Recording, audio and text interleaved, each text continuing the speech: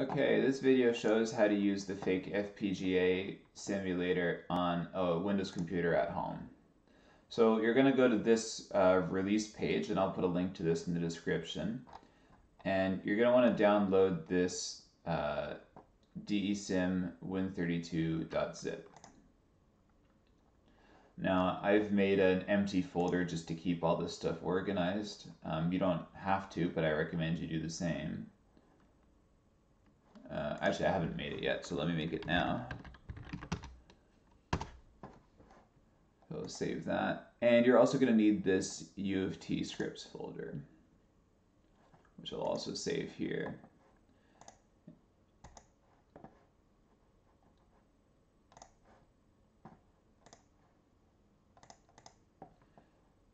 So now extract all of these.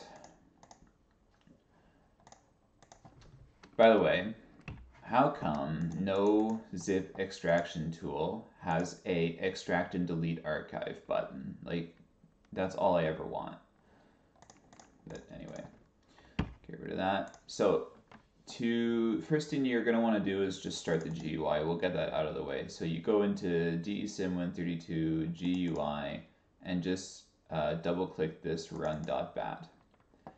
And you're going to have to do this more info run anyway. And with any luck, this GUI should come up. And just for your information, if you open up a command prompt and type java-version, you need this to be, this number to be 11 or higher. If it isn't, you need to install a newer version of Java. Okay, so now the next thing to do is just create your Quartus project. Oh, by the way, the GUI, just leave it open. All right, don't close it. Even if you start and stop your simulation, just leave this GUI open for as long as you're working. So inside Quartus, let's just make ourselves a new project. And I'll just put it in that folder that I made just to keep my computer have some semblance of organization.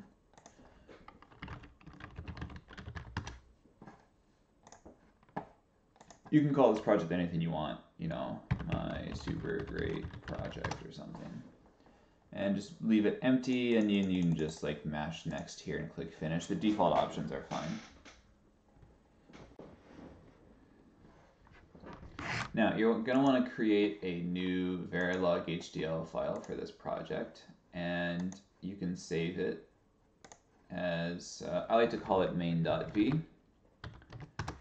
Now, by default, Quartus looks, okay, so hold on, sorry, I got ahead of myself here. So in this U of T scripts, there is a template that you need.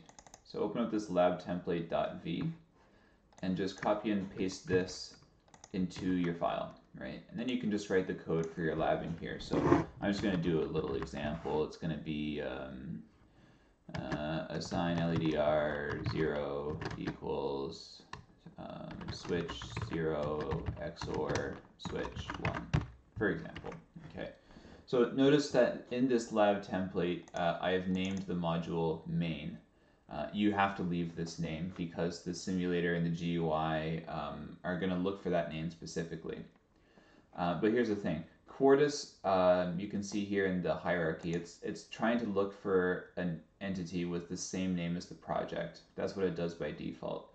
So we're just going to go into assignment settings and tell it to look for main as the top level entity. Okay, now we want to compile the simulation. To do that, you're going to go Tools Tcl scripts, add to project, and inside this U of T scripts, there's this compilesim.tcl file. So just open that here. And now to run this, you have to just click it once here inside this list, and then click run at the bottom. With any luck, that will go without errors. Although I will mention that if you like forget a semicolon or something and you have a syntax error, it's going to show up inside this processing window here with all the messages in it. But anyway,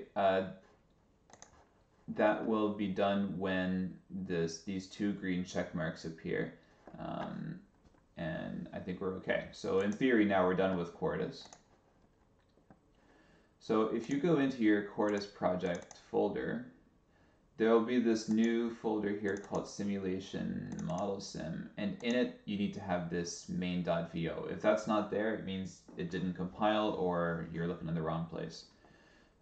So the next thing you need to do is go into U of T scripts and copy some files. So we're at home on a Windows computer, so we're going to copy these 3 files into that simulation modelsim folder next to main.vo. And now, with any luck, we should just be able to double-click run sim.bat. Oh, protected your PC, blah, blah, blah. So the first time you run this, you're going to get this big comment right here. Remember to fix the path command. Edit the first line of this file to point to the correct folder. Also, I don't know why all this stuff is up here. That's kind of annoying, but edit the first line of this file to point to the correct folder where modelsim is installed, and it should say something like Win32 ALOEM at the end of it. Afterwards, you can delete these annoying echo statements. All right, so you got to go in here and edit it as a text file. All right, so there's this path command. Up until the semicolon, you need to put the path to modelsim on your computer. So on my computer, oh geez, where would that be? I think I installed it. Oh yeah, right in here. So in the Quartus installation folder, modelsim ASE Win32 ALOEM. So this is the one you want. So copy that address, and then you're just going to put it right here. And then after you've edited that, you can just get rid of all these commands. They're sort of annoying. And just save that file. All right, so now we are ready. Oh, I closed that folder for some reason. So now inside that simulation modelsim folder, you can just double click run sim.bat, and the indication that it's working is you see this run-all at the bottom, and then just leave this terminal window open.